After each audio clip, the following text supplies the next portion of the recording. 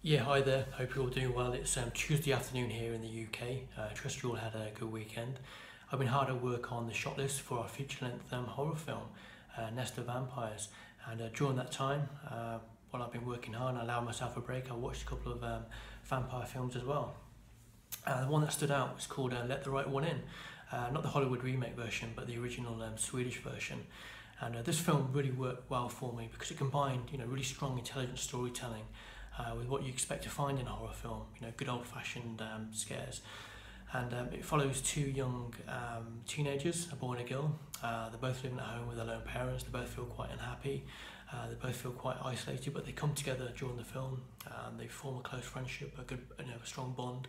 And of course, the girl turns out to be the vampire in the end, and she protects the young boy. So it was a really good film, really well written, great acting, beautiful cinematography. And it really worked because, like I said, there was a really emphasis on really intelligent, strong storytelling. So go and check that out. In terms of our own crowdfunding campaign for our feature film Nest of Vampires, it's going really well at the moment.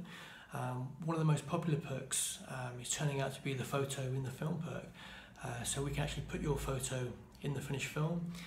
You'll be in close-up, we'll give you a character name, we'll add you on IMDb, for example, and we'll also put you down as one of the associate producers as well. So that's turning out to be very popular. And yeah, that was it really. Just wanted to give you a quick update on what's going on.